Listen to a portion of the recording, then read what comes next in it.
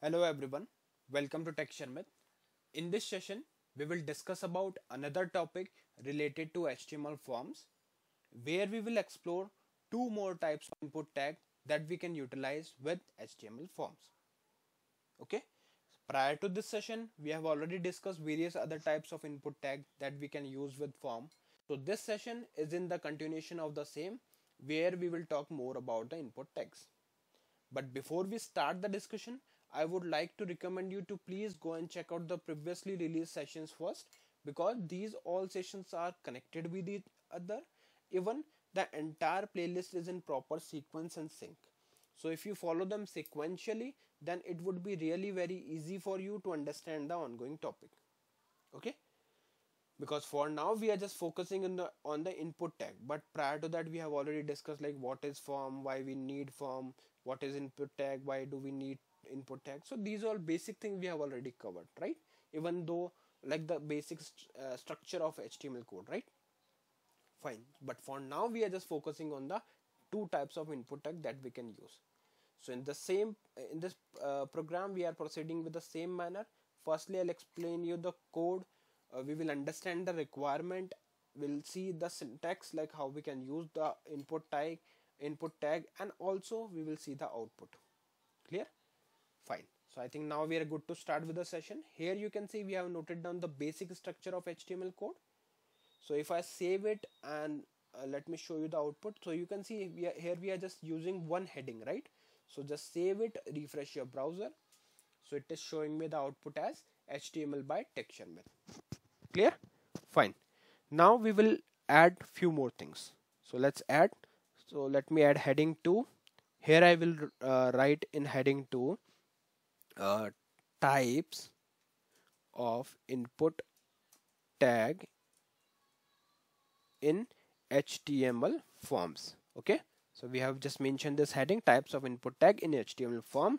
Just save it and refresh it. You will see types of input tag in HTML form is coming here. Fine. Now as we are going to talk about the HTML form, so it's necessary to add the form. So let's add the form. How we can add the form? So to add the form, you just write form, then enter, and here you can specify the action type as well. So let's say I want to specify the action type as TSPGM10. So what it will do, like when I submit the form, it will automatically take me to the program, to the web page tspgm10.html, which we have created in previous session. Okay, you can specify any HTML page where you want to move. Okay, and it will, what basically it will do, this form will capture all the data that we are receiving from user and send it or navigate it to the page that we are mentioning here, which is TSPGM10. Clear? Fine. Now just after this, what we will do, we will add another heading just to show you the output. So let's add heading 3. Here I will write input tag type month. Okay, so this is the topic. Let's save it, see the output, input tag month. Okay, now it's time to add the input tag. So how I can add the input tag? You just need to write here input, and there is no closing tag for this input tag. So you just need to write like this, and here we can specify the type. So for example, in type I want to specify it as month, and then you can specify the name as well. Remember one thing, for now you might be thinking like name is not a useful thing because we are not using it, but it is very necessary and important thing. Why?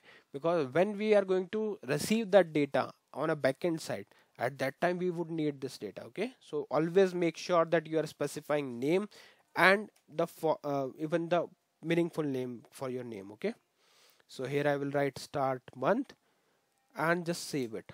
After a save, you will refresh the browser and it will open this input field. So you can see it is showing the month picker. So for this month picker, once you click on this button, it will open this window from where you can select the month. But why do we need this month picker? Suppose, like in previous session we discussed how we can select the date, time, month, right? Date, time, but those values we were getting together, right?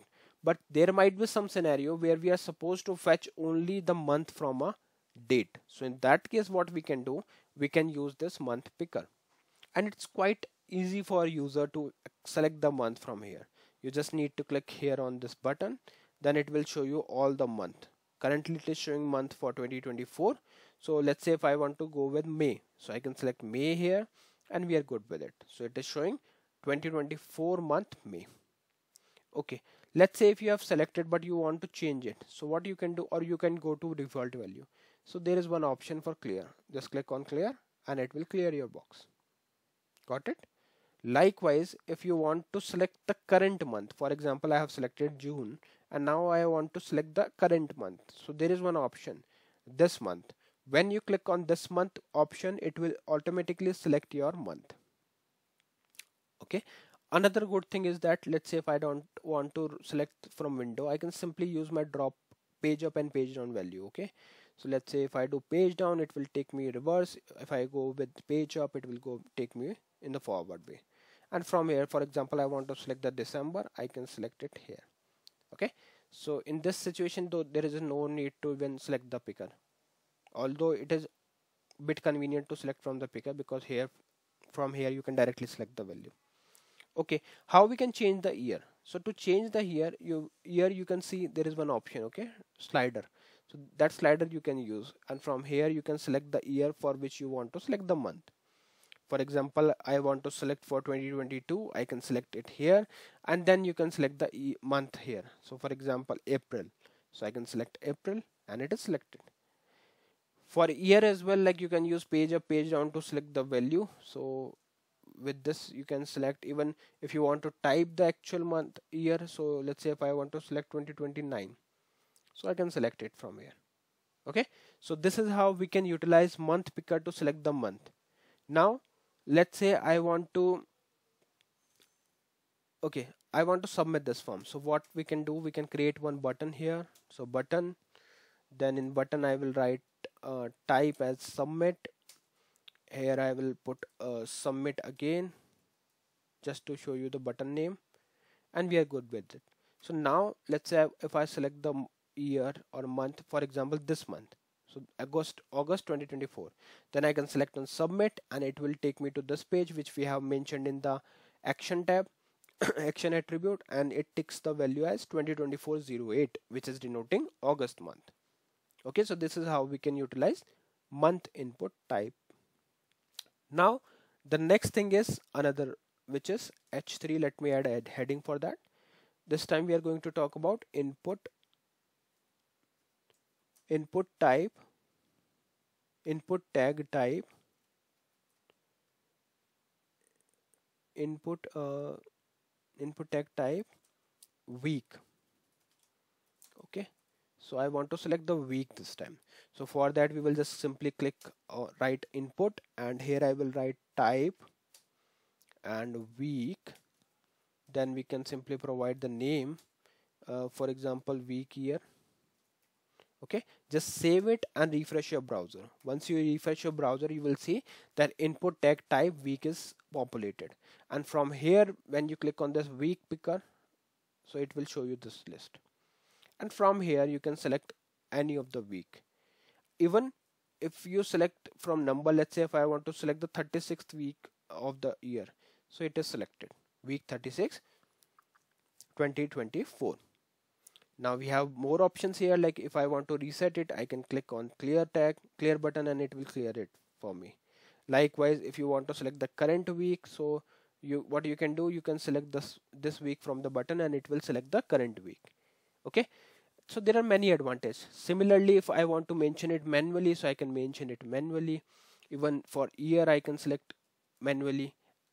Okay, also we have the slider option, like you can see this thing. From here we can do page up, page down. Even we can select year and month from here through slider. Okay, so it will only select the exact week which you want to select. So I hope now both the things is clear. So let's send both the data together, July 2024 and week 3rd 2025. So once I click on the submit button, it will take me to this new page where we have start month as 2024-7, denoting I guess what we mentioned, it's July, right? Yeah, and also showing me the 2025 week 3rd. Clear? So yeah, this is how we can utilize both month and week tag, and it is very important because yes, you will find some scenarios in your project where we are supposed to fetch month and year from the user. So in that scenario you can utilize this option. I hope this session is clear to all of you. In the next session we will discuss few more things. So thank you for watching Tech Sharmit.